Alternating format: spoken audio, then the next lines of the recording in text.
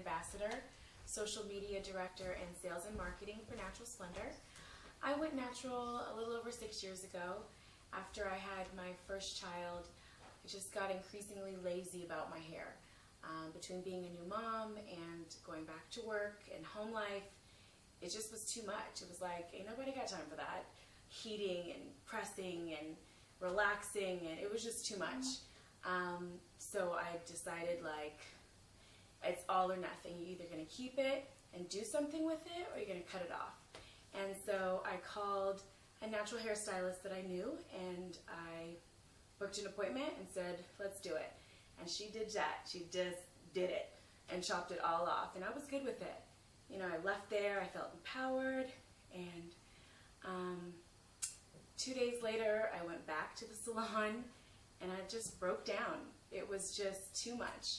I didn't recognize myself in the mirror. I couldn't find anything to wear. Earrings didn't look right. I just was really having a come to Jesus about who I was and what my hair meant to me and how my hair, I identified with that. I was the girl next door, and all of a sudden I wasn't that girl anymore. I had a swoop bang.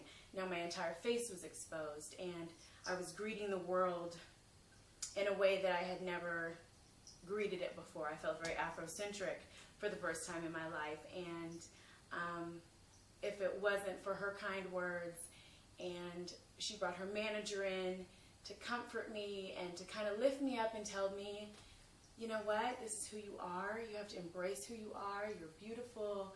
This is your hair. I really felt like they helped me get through the process. So I left there, and I knew I had made a good decision to not put any more chemicals in my hair, and 6 years later, I'm happy I did it.